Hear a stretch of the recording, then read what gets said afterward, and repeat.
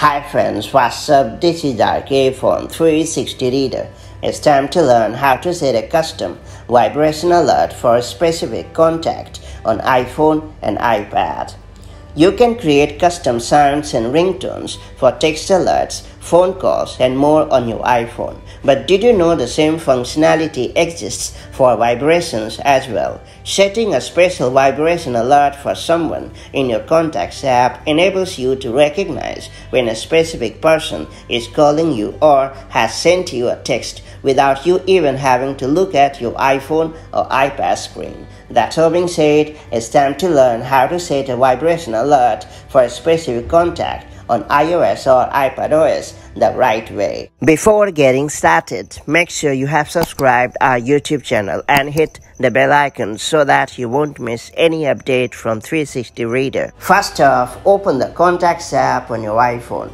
Then select a contact from the list. After that, tap Edit in the top right corner of the screen. Then tap ringtone or text tone depending on what your vibration to be associated with. Then tap vibration. After that, select a custom vibration under the standard list or tap create new vibration under custom. If you chose the latter, tap the screen to create a vibration pattern, and then when you are happy with it, make sure to tap on save. Then tap ringtone or text tone in the top left corner of the screen to go back. Then tap done in the top right corner of the screen.